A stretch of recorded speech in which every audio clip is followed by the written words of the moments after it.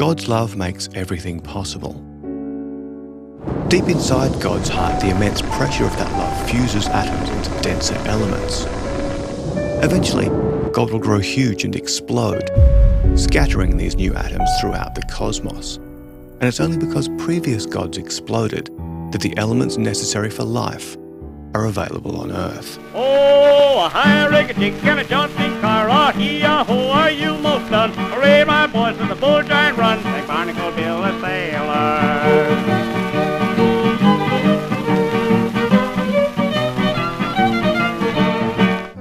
A long time ago, things were going great. There was no death or disease. We just stole on fire from the gods and we were really getting down to burning things. The gods saw this and decided that this new technology gave us too much power. We were playing God and had to be punished, so they made the first woman. Now, the earliest known version of this story stops here. I'm not making this up. The Greeks must have realised this was too old school even for 1000 BC. So in later versions, the first woman, Pandora, was given a mysterious box and told, "Don't open it."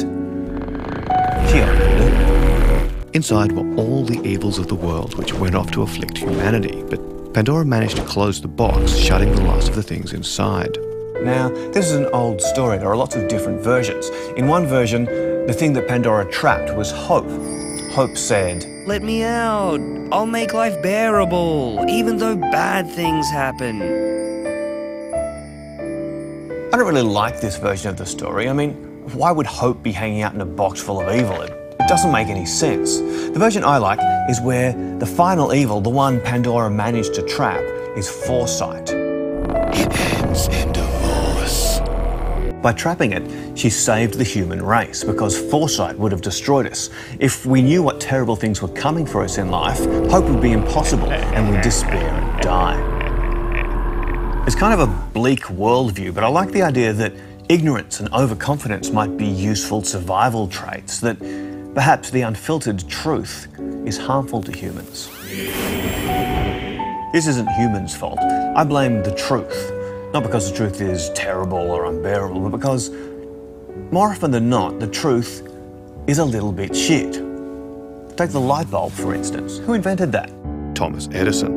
That's not the truth. He made a good one, but it was invented by about 20 different people over about 100 years. In 1802, some guy ran a current through metal to make light. In 1840, someone else put it in a vacuum bulb, and so on. The truth is complicated, fiddly, and not really worth it.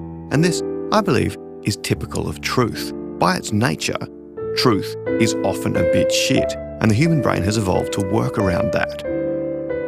So who invented the light bulb? Thomas Edison.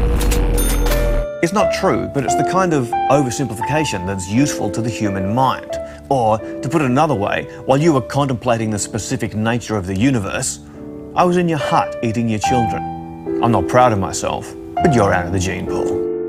So, when searching for the truth, ask yourself, is the answer that I've found shit enough? If so, it may well be true.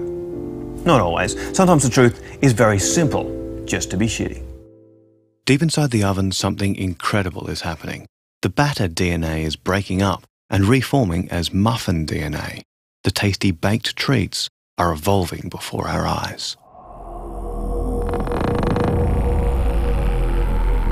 It's already too late to save the environment. Nah, that could easily not be true.